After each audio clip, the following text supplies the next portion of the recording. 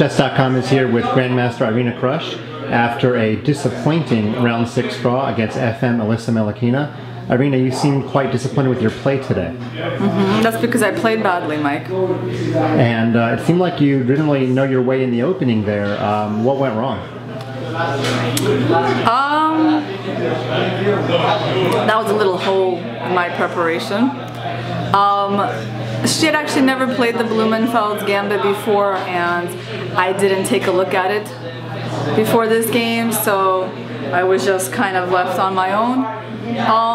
And yeah, I kind of paid the price for that in this game because I had to spend a lot of energy in the opening and the middle game, and I really would have preferred Black's position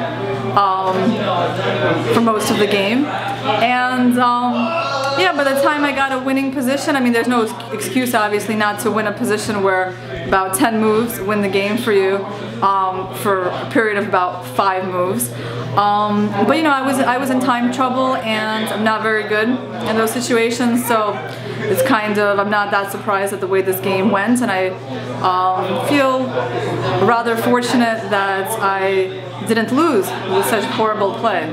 Right, you played your 39th move with 1 second on your clock, and you didn't even see Rook takes H3. Yeah, at that point I didn't see it. I saw it when she was thinking about her 40th move.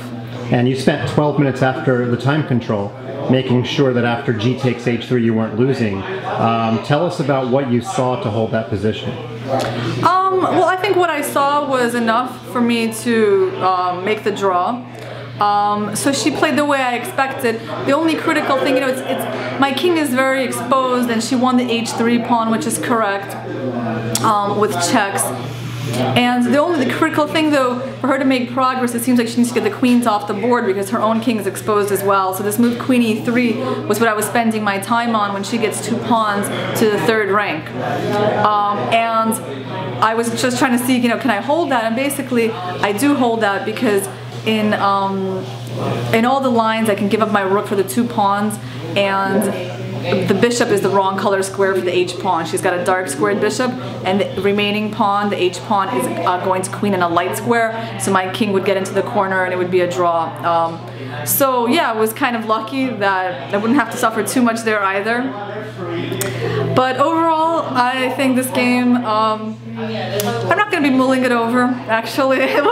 Maurice was saying, like, I was still thinking about it. No, I'm going to forget about this game, you know, very quickly, and I'm going to enjoy the rest day. I'm just going to try to, you know, get rid of that neck cramp that I was talking about. And I'm happy to get this horrible game out of the way so that I can start to play better. Right, and as we speak, Anna Satansky, your main rival, is trying to convert her extra pawn. Should she win, you may end up going into your round 8 encounter down a half point, a position you haven't been in a couple of years. Are you at least happy that you're giving the fans a very exciting moment where you might have to beat your main rival?